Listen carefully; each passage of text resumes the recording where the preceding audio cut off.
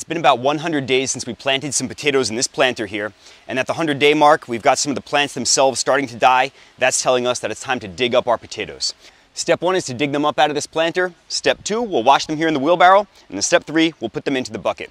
Hopefully, we're going to have so many potatoes that we need more than one bucket. We'll find out.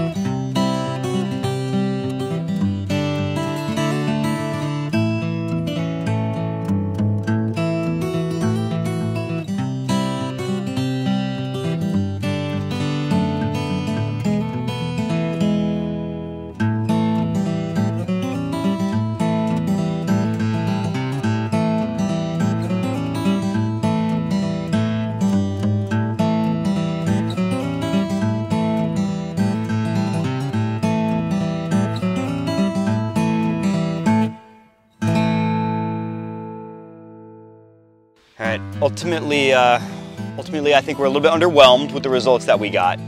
The way these plants were growing, we thought we were gonna have pounds, buckets full of potatoes.